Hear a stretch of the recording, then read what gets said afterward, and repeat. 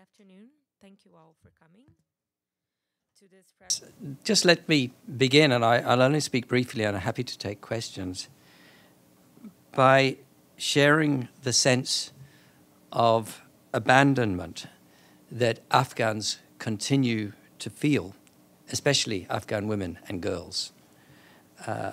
They didn't expect support in perpetuity from the international community, but nor did they expect to be dropped off a cliff 14 months ago. I participated in an interactive... first of all is the huge regression in the rights of women and girls. The reversal is probably unprecedented in history.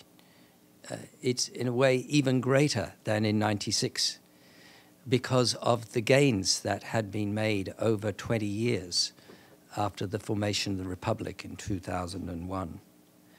It's a huge setback. For them. There's been huge clampdowns on media. There is a humanitarian crisis, and there's long-standing impunity and lack of accountability. We should not forget that this is a country that has experienced more than 4 decades of conflict, nor should we underestimate the damage that that conflict has wrought on the people and social fabric of the country.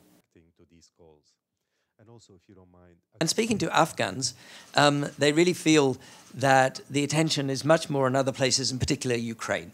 They feel that they've been rather forgotten and abandoned since then.